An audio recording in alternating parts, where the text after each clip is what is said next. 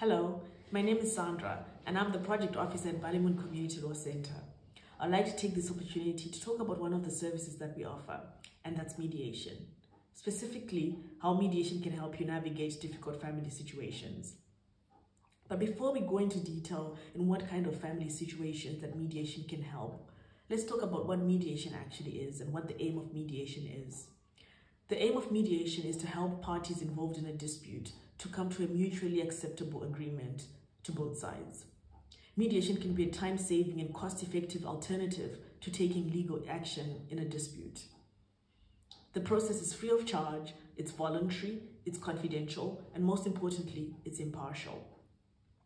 But how does it actually work in practice? So in practice, both parties that are involved in the dispute get an opportunity to meet with the mediators in private and separately to talk about their side of the story.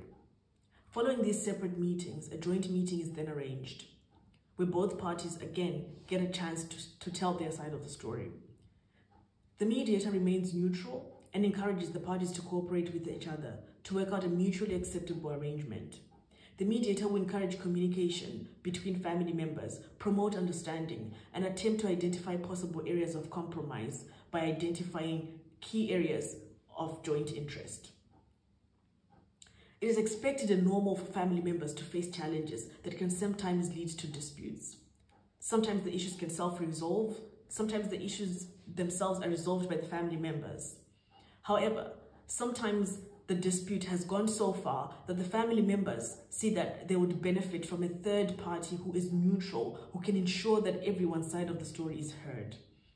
And this is where mediation comes in.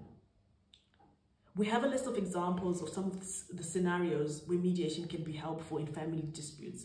This is in no way an exhaustive list, but these are some of the common scenarios where mediation can be very helpful. The first scenario is difficult co-parenting relationships. Divorced or separated parents can face significant difficulties in figuring out how to move forward and to build a working relationship as co-parents. Conflict can arise when there are differences on how to move forward on issues such as access, travel, grandparents' rights, and other related issues. A second example where mediation can be helpful is difficult living arrangements. As Ireland faces a housing crisis, more and more people or families have started to live together and share spaces. In some instances, even separated couples keep staying with each other to avoid one of them falling into homelessness. As can be expected, these scenarios can lead to conflict. In such cases, mediation will help the parties involved to come up with a mediated agreement on how to coexist in a shared space and how to handle conflict as and when it arises. A third example where mediation can be helpful is the aftermath of the execution of a deceased estate.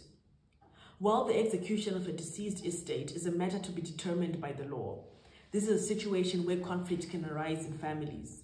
For example, when one property has been bequeathed to more than one person and there are differences on how to move forward, mediation can definitely be helpful. And last but not least, deciding on a sick loved one's care.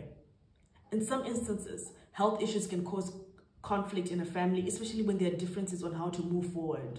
For example, when a parent falls ill and the children are at odds on how to move forward. The financial and emotional toll that such a decision can take could no doubt bring conflict into the family. Families facing such difficulty can benefit from a mediated agreement on how to go forward. If you see yourself in any of these scenarios, or you think your family can benefit from a mediated agreement, visit our website for more information and for our contact details to get started with the mediation process.